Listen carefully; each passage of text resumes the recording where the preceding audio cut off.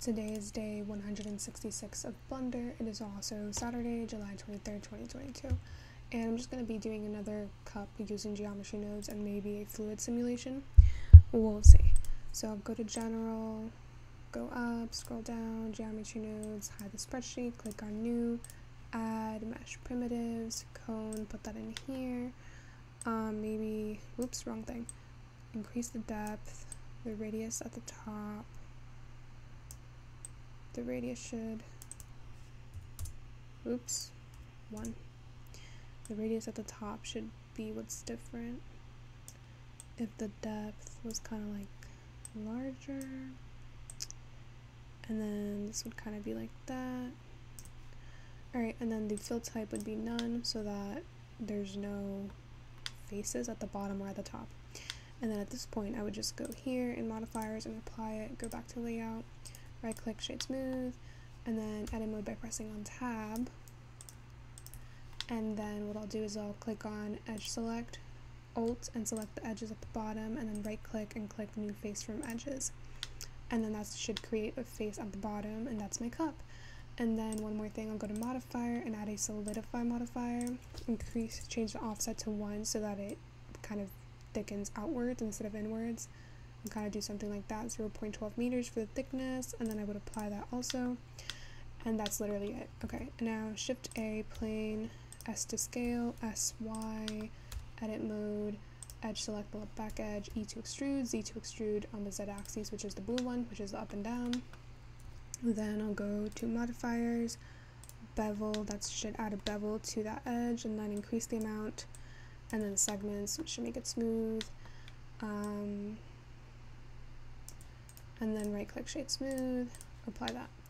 Alright, and that's it, and then maybe GZ to move it down, to grab it down on the Z axis, and then S and then Y to do that, to kind of scale it more.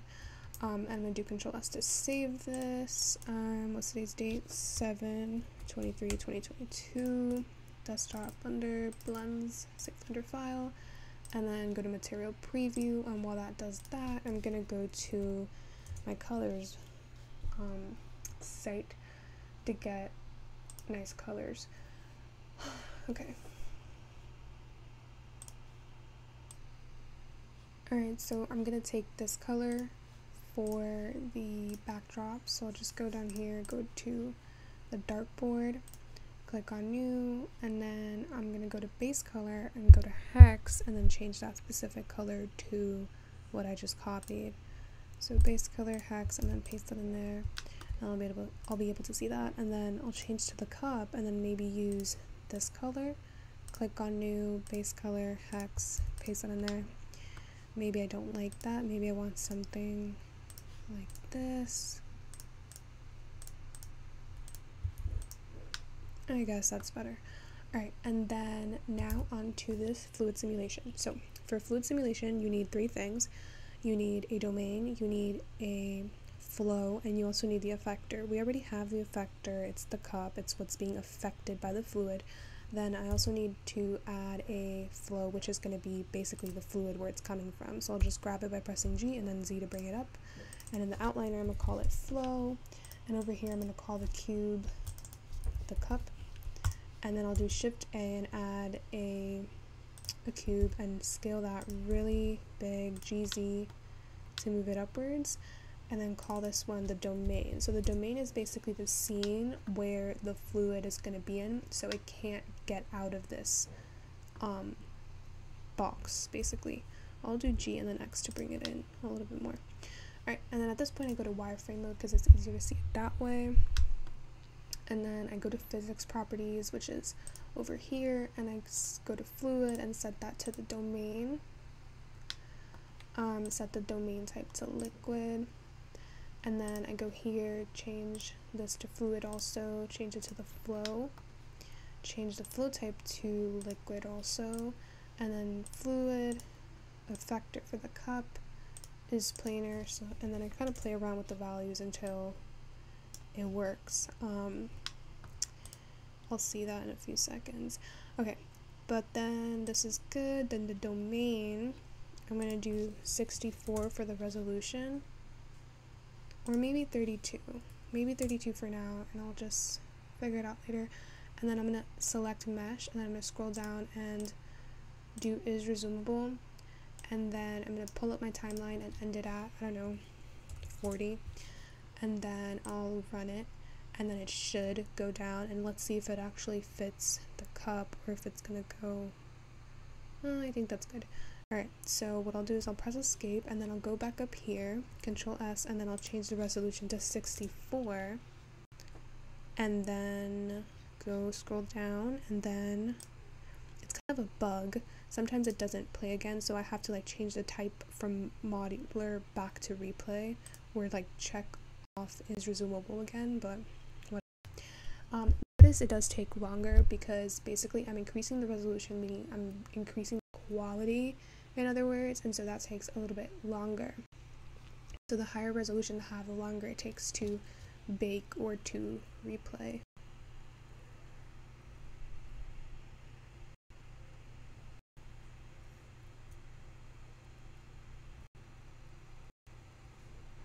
Alright, so that's definitely so much better than what I had, and it's also not overflowing from the cup, which is really good.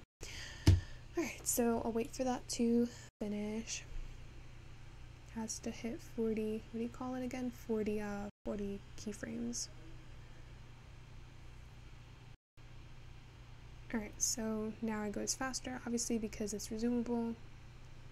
Alright, that's beautiful. Alright, so I'm gonna just pause that, and I'm gonna go to, whoops, keyframe 40, have that there. I'm gonna do Control S, and then at this point, I'm just going to go back into material mode real quick, and I'm just going to press on the float, and I'm going to press H to hide it, and now this is what it's looking like. I'm also going to right click on it and shade it smooth so it looks smooth, right? Beautiful. Now it's like a cup of milk. Alright, and then I'm going to go into a rendered preview, and I'm just going to do Control Alt Numpad 0 to get out of that view. Press the middle mouse button. To go back into the view, you press 0.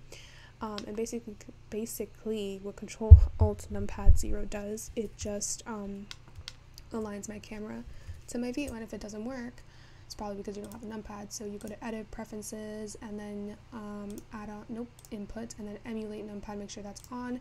And if it still doesn't work, it's probably because you don't have a camera, so just do Shift A and add a camera right here. Alright, and so I'm just gonna kind of grab it from, whoops, maybe this view.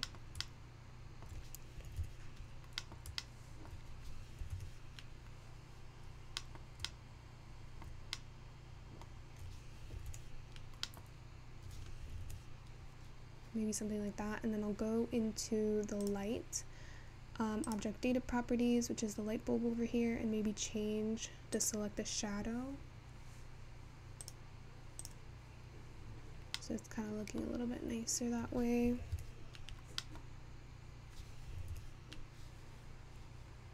And then what I'll do now is I'll go to output properties. I don't know, I just don't like the way that it's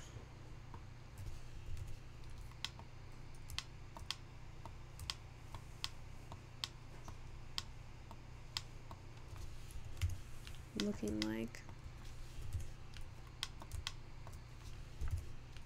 I'm so picky. Like, I think that's fine, right?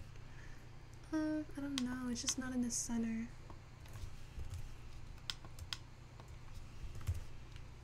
Do I like that? I don't even know. Sure. Alright, and then what I'll do is I'll go to output properties, and I'll just select a folder for all the 40 frames to go into. So I'll just call this 7/23/2022 cup, yellow cup. I'll just do cup Y. Select that, accept, Control S, and it's going to basically render the images, right, as PNG images, or 40 frames in that folder. Oh my god, wait, close it, close it, close it. I forgot to hide the flow from render, from the render preview. Where is it? Okay, here in the outliner, and now I can render animation once more.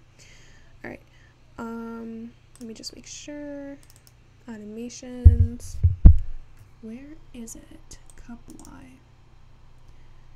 And then these two are wrong. Okay, so I'll just wait a few more seconds. Is this thing seriously doing this again? Why is it doing that? Oh, I'm so dumb because, wow, sorry. It's still gonna show the actual liquid because that's the literal liquid, but that's on purpose. Oh, I just realized I kind of don't want it to be like that. It's kind of looking ugly. Maybe I want it to be more in the center of the actual piece. Maybe something like that. Okay, render animation. Okay, and then delete all of these.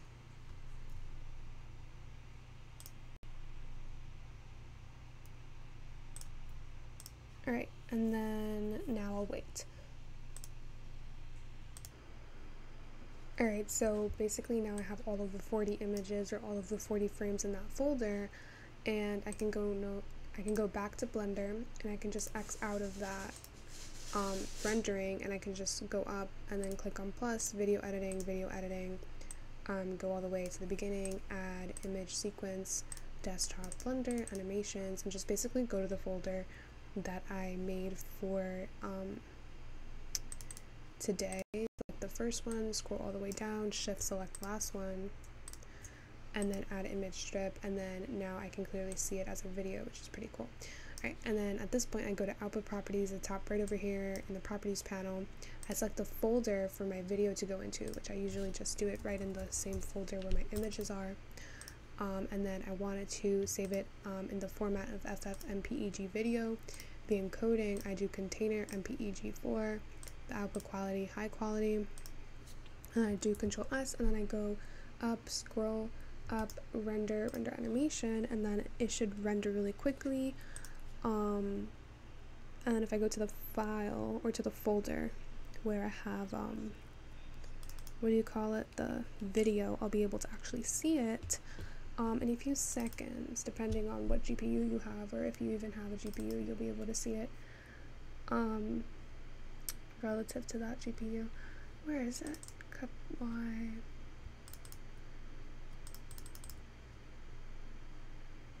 Oops. Alright, and here's the final result.